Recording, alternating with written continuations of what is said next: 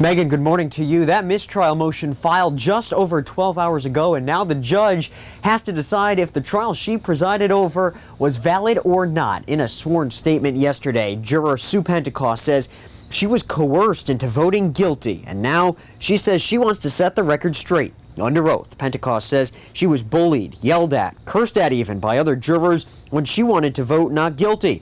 She says she only gave in for medical reasons, saying she was afraid she'd have a stroke if she continued. Expert attorney Michael Timberlake, he says now the judge will have to interview Pentecost and the other jurors to decide if this affidavit warrants a mistrial. You allow the jurors to say whether they agree or voice concerns about whether they were coerced or tell the judge, the jury, or the bailiff at any point in time that this is not the verdict that they want to enter or they believe is appropriate, and she didn't do that.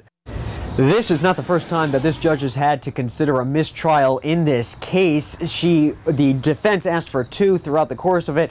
Both of those quickly denied. Coming up the next half hour on Way 31 Morning News, what a separate juror is saying about this affidavit. Reporting live this morning, Luke Hydash, Way 31 News.